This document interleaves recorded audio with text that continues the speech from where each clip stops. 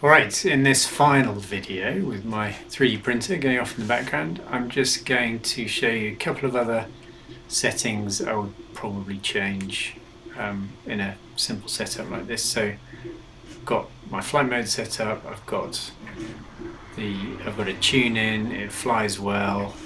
There's just a few other things I would change, so I'll just show you what those are.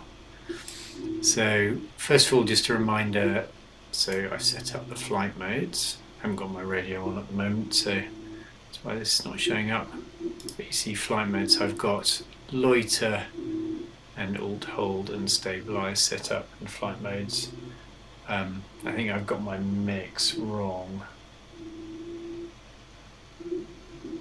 which is why it shows up a little bit oddly here, but I've corrected that now. So in terms of settings, so I think the first couple to set are, I think it's always useful to have RTL on a switch, so I tend to do that on RC8, which you can get from the RC8 option here. So I tend to put RTL on a switch there, which is a useful way of bringing the copter back to you if you need to, just as we obviously already used emergency stop, so I put that on RC8. And then the other thing to do is configure, make sure the failsafes are configured properly. So this, I can't remember whether it's on this page, maybe not. Okay, so got this parameter. Oh no, I always get it the wrong way around. FS. Right, throttle failsafe. Okay, so I set this to land just while I was testing, because I wanted it to land if I had a loss of radio control.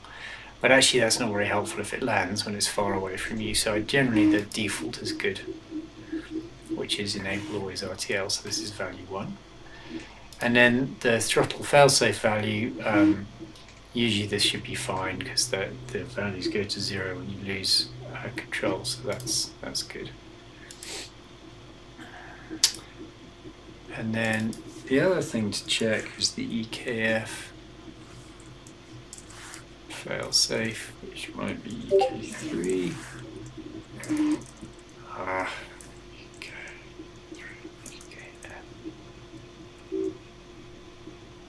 There we go. Failsafe EKF action. So this one is AltHold. Now, sorry, this one is land. Now I find that a bit annoying. Failsafe EKF action, it lands.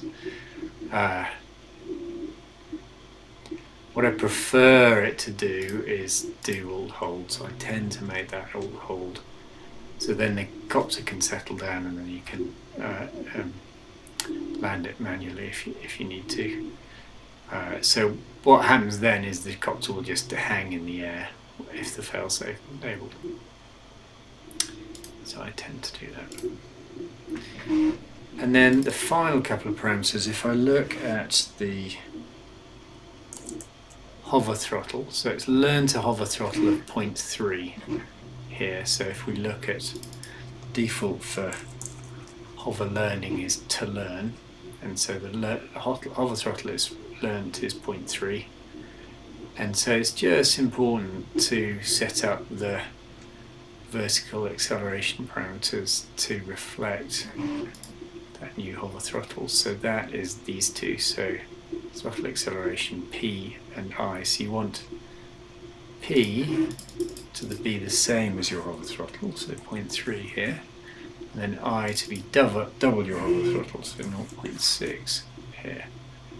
I can write those parameters out. So this is it. You can find this in the tuning guide. I don't know why this is. So this RTL didn't write parameters before. And then finally, the last thing I tend to do, which is a nice feature now that you've got BD shot running, and so you can always get motor RPM, is set this takeoff parameter, so takeoff RPM min. So you set that to 1000, which is pretty low. It's like 15 hertz, so low enough. Then if your motor fails to arm for some reason, it will not let you take off, which if you're not looking is a really useful feature. So I find this one quite a useful thing to set.